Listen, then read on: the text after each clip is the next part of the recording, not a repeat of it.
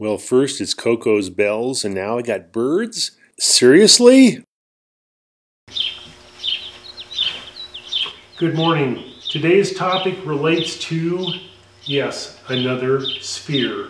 But before I get into that, I just want to give a shout out to Mike and Carl and Captain Eddie and Alan and other people who inspire us all and do a great job on YouTube and share their knowledge and information. I was very lucky to meet Captain Eddie last summer in Phoenix, and that was kind of a really neat experience for me. Anyway, today's topic is going to relate to making spheres. Okay, there's a little smaller one. This is a big one out of teak. And specifically, I'm going to deal with a jam chuck for a sphere. So stay tuned.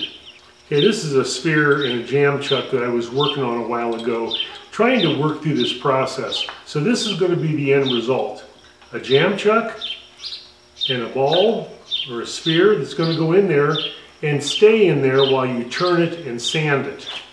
Now, somebody else who's been a great influence of mine over the years, starting in the early 1990s, was Richard Raffan. I'm holding a DVD of his that's relatively recent. It's on Turning Toys, which is a really, really good DVD. One of the projects he did involved turning a sphere, and he used a jam chuck. So I'm going to use that design, and Richard, you know, he needs to get all the credit for where I got that information anyway. So I've got a couple little things I'm going to tweak on that, and let's get going. I'll show you what I'm going to do. Now, as much as I hate to resort to math, because I'm really bad at math, this is some basic geometry, I guess. And I got this off the internet. Somebody was turning a sphere. Now, what I'm going to use from this particular drawing, and this really relates to Richard Raffan's sphere that he turned in the jam chuck. The dimensions on here, we have an octagon, 8-sided figure. So we have an angle right in here, which is 135 degrees, and also the length of each one of these lines going through there. Now eventually, I'm going to connect those straight lines into a sphere, and I've drawn a circle touching the outside of each one of those lines. Now I have a center point established, and I've drawn a circle inside of the octagon. And that will help visualize the final sphere that we're after. And there's a sneak peek of the sphere itself that we're going to turn in this video. Now, the very first thing I need to do is establish a center line for my sphere. So on this set of calipers, I've got the diameter marked on them. I've got that set. And I've got this trued up on the end, and I'm not going to bring up my tailstock. I think that'll be fine. So what I'm going to do is I'm going to set my calipers right here. So I'm going to use a mechanical pencil, which is going to give me a little bit finer pencil mark. I'm going to just mark this right here. And I'm going to take this line, draw it all the way around my blank of wood.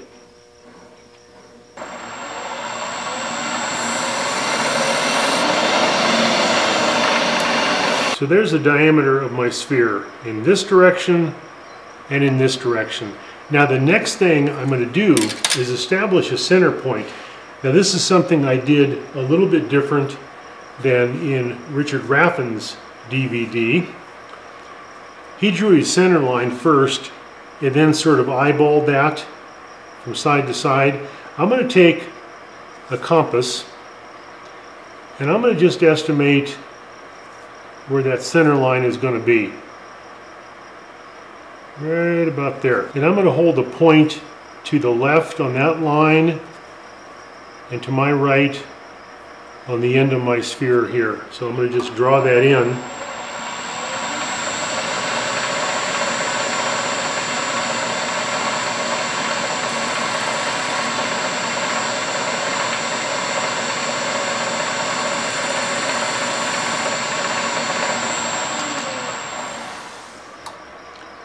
Now, as you can see, I'm not exactly in the very center, and that's okay. From here I can make a mark delineating the very center of my sphere, and that line is the most important thing. You need to keep that established. Don't turn it away or sand it away until the very end.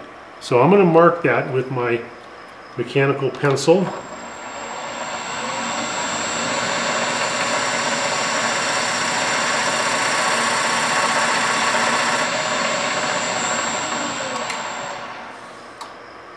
So I've drawn that in a little bit darker, so there is my sphere divided into two segments.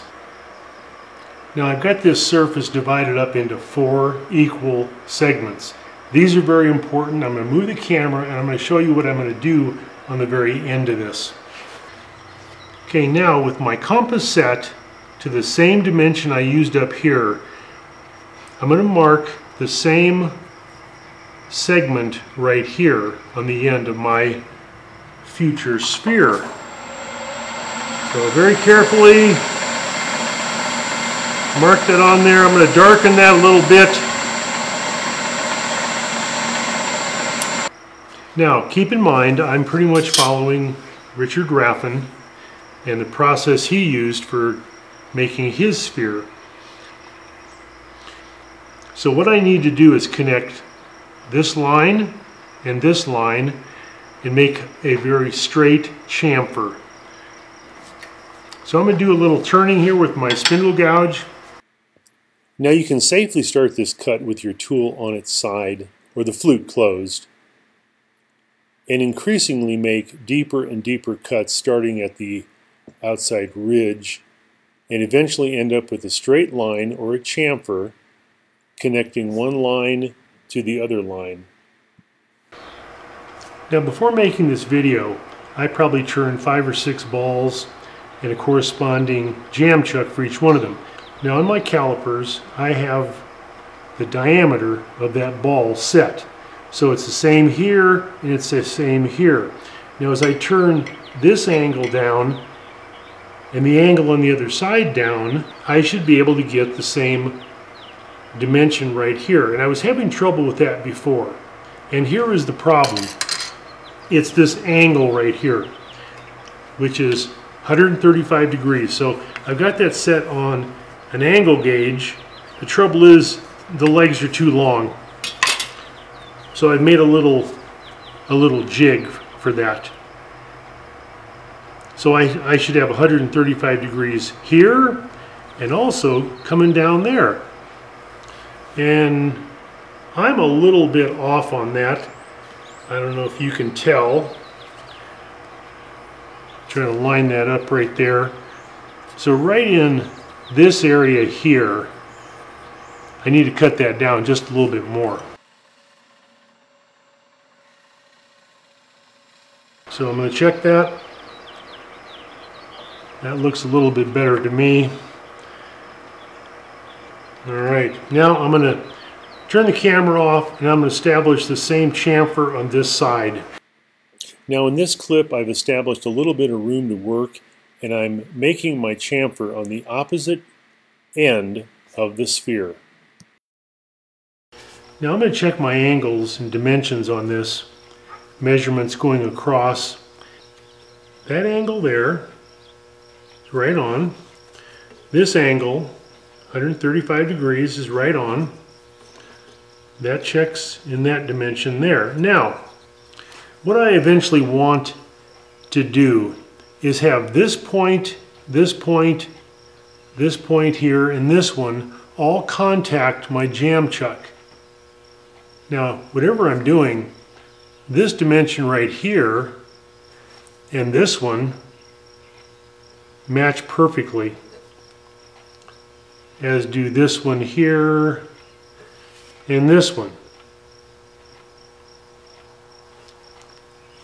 So I'm going to go ahead and prepare my jam chuck, and we'll go on from there. Now here's a very good view of the 8-sided figure, the octagon that I've established, and this will be very important in utilizing the jam chuck that I'll make later in the video.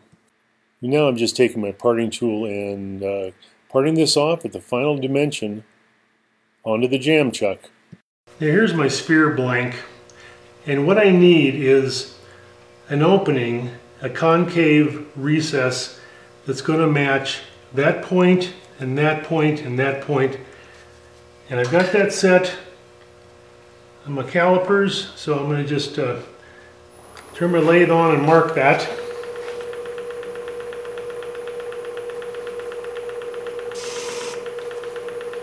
See how close I get.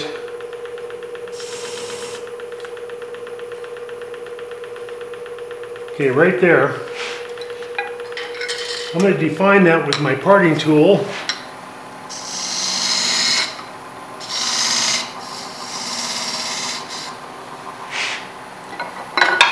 And I'll take a spindle gouge and I'll hog that out of the center.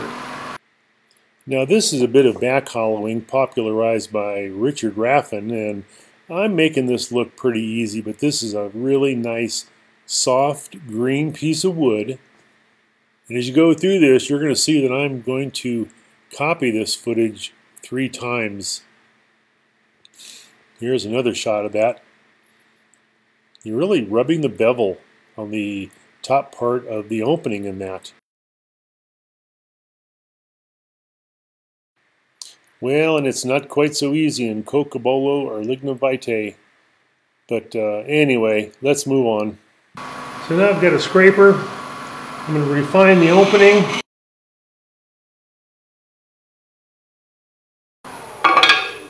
And I better check.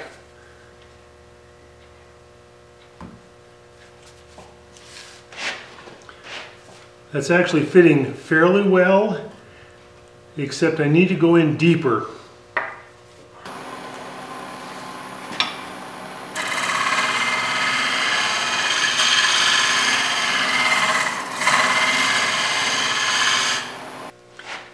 Okay, I think that will work. Now, when I first started, I drew a line right across the center of this one end. So I'm going to use that to line myself up so I'm square across like that. That looks pretty good.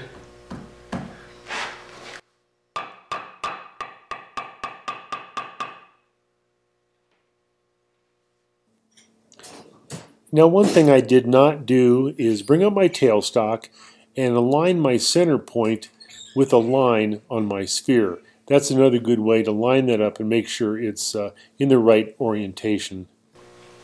Alright, I'm going to do one more thing. Make sure I'm lined up, and this is something Richard Raffan did. Just take a pencil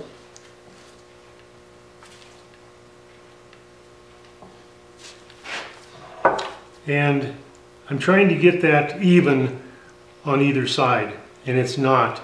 So I'm going to adjust that with my mallet here. And that looks pretty good. I've got the camera repositioned, so I'm going to come in this orientation.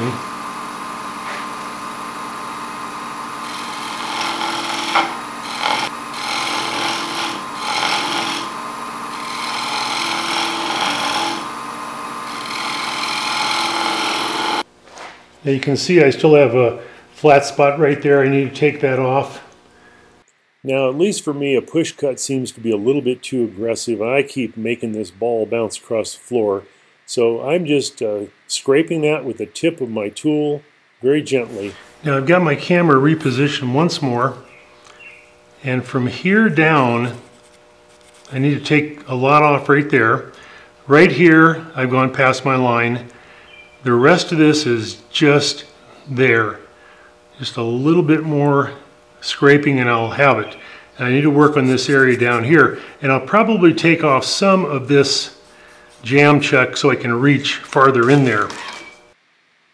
Now I continue to take a little bit more wood off with my scraping maneuver, and it's really best to scrape toward the headstock, and then you won't pull the sphere out of the chuck.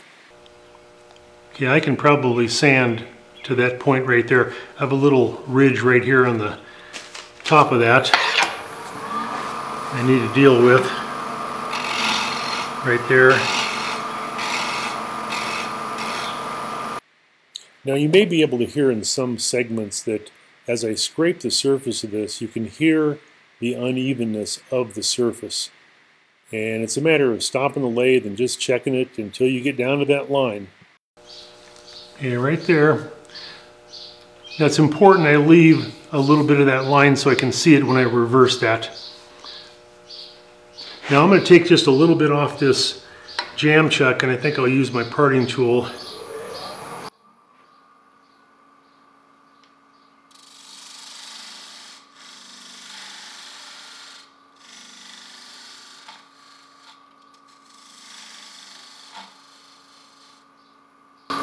Now I don't want to take too much of that off and have that ball come out of there, because I'll have a heck of a time truing it up again.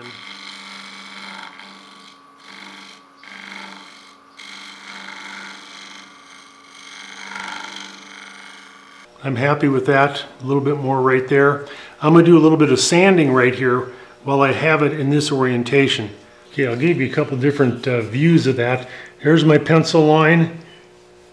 And the idea is not to have any bit of a flat right there. It looks pretty good. Now it's important, something I've learned, is coming on this part, this hemisphere, you need to go past the center. You don't want to have a little ridge in there at the very end. So I'm going to take that out, reverse it 190 degrees. Okay, it's 180 degrees. I apparently missed that day in school.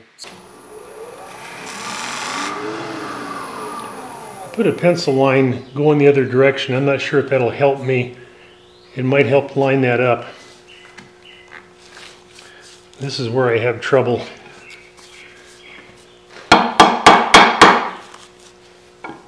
Now be careful, I've done this before, is I knocked that jam chuck out of position. I made that center a lot smaller, so I need to take some of this rim off so the concave area touches my sphere. Now I've done quite a bit of fine tuning on this jam chuck off camera. One thing I'm doing, the very center of that down there, I'm trying to make that deeper and not contact my blank. I just don't think that's really holding it in. I think it's more this third up here at the very top. Now I drew a line right here as that was rotating in the other position. So I've changed it 180 degrees, and I'm sighting down that line. I also have this center line that I need to keep in mind.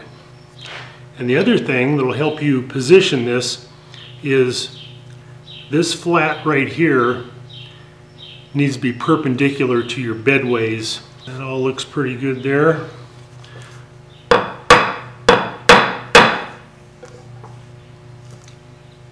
Still in pretty good shape. And again, you can take your pencil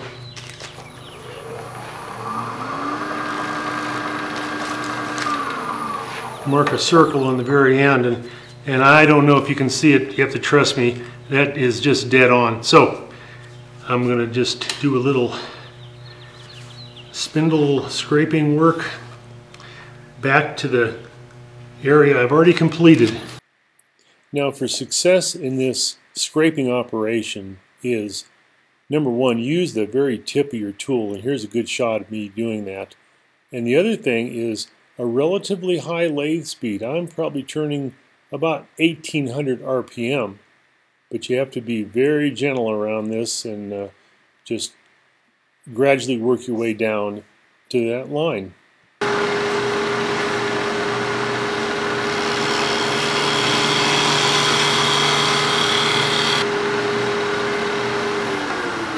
Okay, let's take a look at our progress. Flat right there, getting down to the center line. Now I've taken away my line right there, so I don't want to hit that again. But here on, I got just a little bit of a flat area.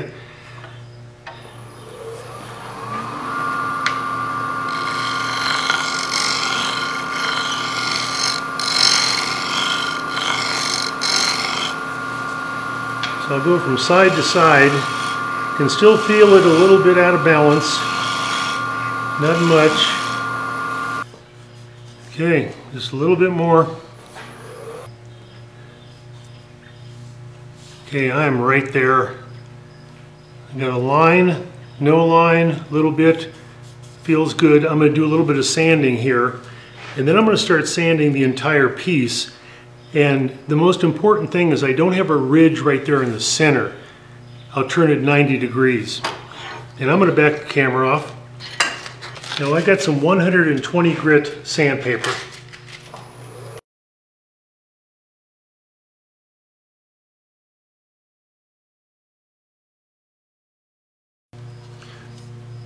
Now before I go to any finer grit, I'm going to take that out and sand the entire thing with this sandpaper.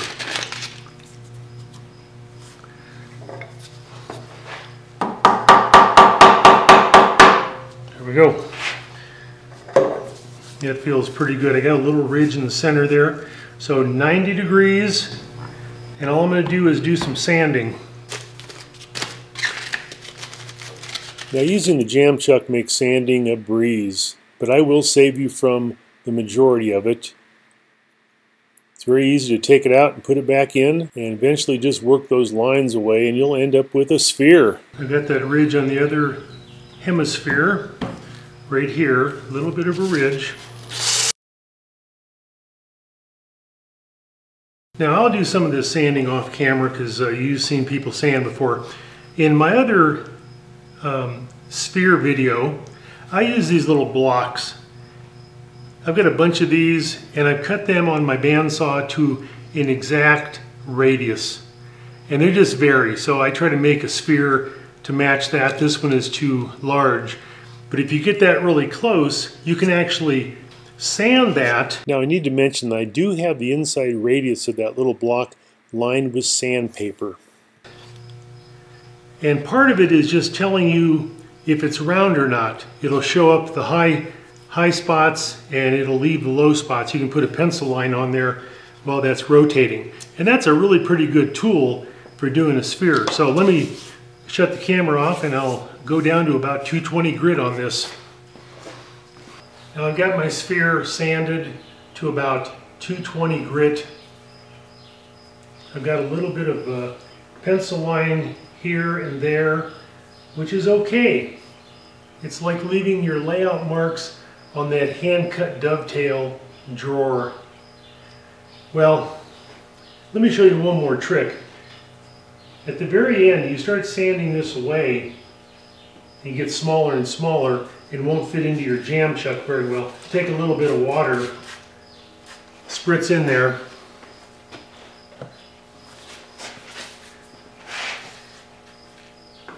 and that'll help hold that in there. What is the purpose of making something round, potentially perfect in shape? Well, for me, it's not making a perfect shape. It's making a jam chuck that'll hold that in there. And that's pretty cool.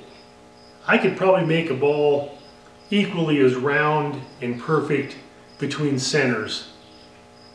But, well, try it, let me know what you think. That's a lot of fun, and that's not a bad sphere. Thank you very much.